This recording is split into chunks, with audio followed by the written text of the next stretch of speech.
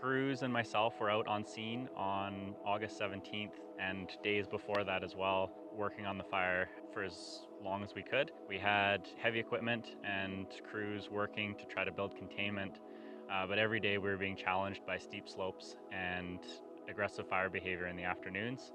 My name is Mikhail Elsay, and I'm the South Branch Director on the McDougall Creek Wildfire. On Thursday, August 17th, we had a cold front passage pass over the fire, which led to extreme fire behavior, challenged the crews, and forced us to evacuate off the fire. The cold front passage caused blow-up conditions on the fire, and crews were forced to tactically evacuate off the hill down to the lower Bear Creek Forest Service Road. At that time, we tried to re-engage the fire in the neighborhoods in the valley bottom. Crews attempted to get in with heavy machinery, but were quickly challenged by aggressive fire behavior in the neighborhoods almost immediately upon getting into the neighborhoods. Yeah, my name is Jason Brolund. I'm the fire chief here at West Kelowna Fire Rescue. Yeah, we had about 24 hours or so to prepare for that happening, but we knew that all the conditions were going to align and present a very challenging situation for us with the fire burning behind our community. It overwhelming when the fire came to town. We knew we had a couple of areas we could prepare for, which we did, but we didn't know where the fire was going to come down into town. A lot of the focus working with BC Wildfire was just to use that time to warn people, to put them on evacuation alert, to get them ready for what could be a very challenging situation.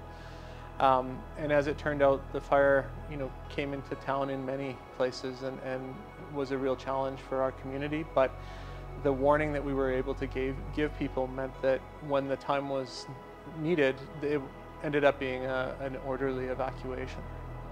Hi, my name is Larry Watkinson, working with the BC Wildfire Service. I was holding the structure branch for the start of this fire. Thursday night, fire behavior was probably some of the most advanced and developing fire behavior that I've seen in my career, like rank 6 crown, spotting significantly ahead of the fire front and then coming together.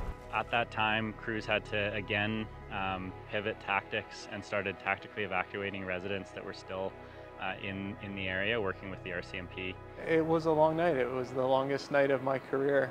We very early on set up a command post with BC Wildfire, and we worked hard all night. And about just after 2 in the morning, we had multiple crews deployed from fire departments across the region. Our fire department was fully committed. Everything we had was on the fire. And we knew that we were already losing houses, but we had a strong command structure in place, not only because of the wildfire service, but also because of all the structural fire departments who came, the task force leaders, the division and group supervisors. We had built out the system that we had planned, and we were fighting the fire. I had put command in someone that I trusted, and I needed to get some sleep because we knew the next day was going to be long. But as I drove home, I thought, I'll just take one pass through this neighborhood to see what's going on. And, I saw what was going on, and it was a firefight of epic proportions, and there was no way that I was going to go home and go to bed. So I ended up joining in at that point and asked the people on the ground, where do you need me? And they told me, well, head to this street, there's no one there. And let's get it figured out up in that area. And I went to that street, and I got there, and every house on the street was threatened. There was fire all around us. So one of the tactics we use is called fire front following, and it's when we can't keep pace with the movement of the fire front. So apparatus and personnel, it's either unsafe to be in that environment, or the fire is developing and moving so quickly we can't physically move as quickly as the fire front is occurring. So we move to a fire front following tactic. So the fire front passes through the area that we want to protect, and then we clean it up after the fire front's gone by. And that was the entire strategy for the night of Thursday. Following the day, the fire came out of the hills and down into West Kelowna. The crews have sort of started to integrate with our local fire departments, West Kelowna Fire, Kelowna Fire, and all our agencies that came from all over the province to support this incident. In those moments there, we were working very closely side by side with the fire departments, doing as much structure protection as possible. putting in hose lays and working right behind the homes to do our best to defend the residents as the fire came out of the hill. So, since the first night when the fire passed through town, we immediately started building an army. And, we spent the next day in a very difficult firefight. The next night was difficult. But every minute that went by, more resources were being added. More departments were sending trucks. The Wildfire Service was adding more and more staff. There was, the command presence was growing, and we were getting better organized. So we were better able to deal with the incident as it evolved. To the point where, like, on the third day, there was almost 500 people on the org chart. And that is a huge machine that's capable of really big things. We have firefighters deployed throughout the community at that point, doing what they could to try and stop this fire. With thousands of people evacuated from their homes, our priority becomes protecting those homes, but also doing what we had to do to mop up and make the neighborhood safe and get people back in. It started when I got a phone call from Mikhail in the zone, telling me that there was a fire behind town and that they were working on it. And so at that point it was him, and it evolved to being him and me.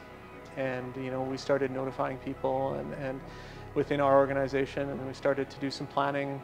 We started to let the EOC know, and right from the early outset, we were working together on that fire. As our command structure built out,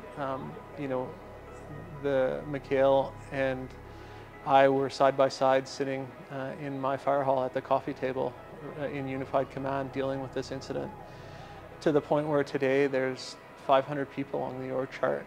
And I'm still being given the privilege of working with the incident management team and having a seat right at the table alongside the incident commander, having input in decisions that affect my community, and being aware of everything right down to the smallest level of detail as a partner in the process, and that's the model that works.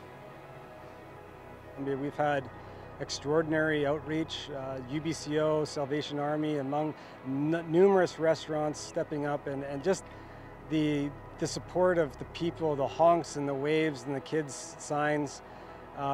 It's very touching, and it's very rewarding for us to see that kind of commitment from our communities and the support. We're out here working really hard to protect their communities, and we had a lot of wins on these fires, and sadly a few losses. And we want to reflect on that and respect that, but we are very proud of our communities and the work that we're doing and the firefighters that have come out to help.